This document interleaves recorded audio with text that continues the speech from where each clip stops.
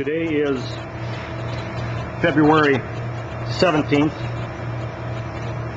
2006, and we are about to run the ISO 8082 ROPS protocol on ADC Global cab part number G2000, mounted to riser number G1000. We are connected with 6 1-inch bolts in rubber mounts. The 1-inch bolts, 1-inch-8 bolts, are all SAE grade 8. Nuts are hardened, washers are hardened. We have half-inch rebound washer on the bottom, plated rebound washer.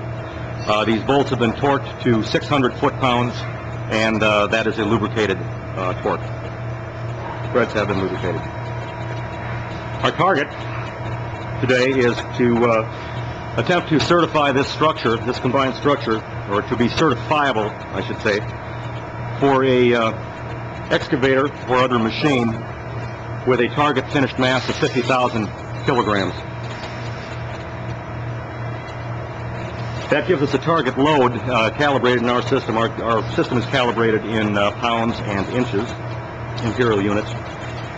So our target load for that machine mass, to certify to that machine mass, is 108,557 pounds, or 482,905 newtons.